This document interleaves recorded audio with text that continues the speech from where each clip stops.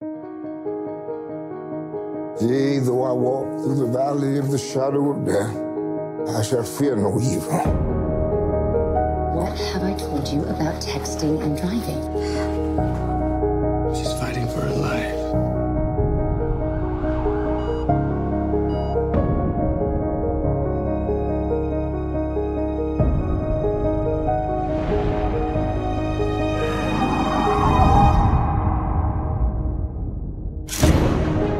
Eric has suffered a traumatic brain injury. I'm remanding you to the Juvenile Detention Center. I promised that I would do everything I can to save Michelle.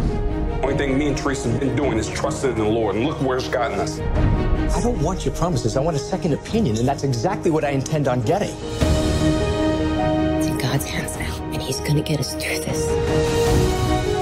No, we do not need another doctor.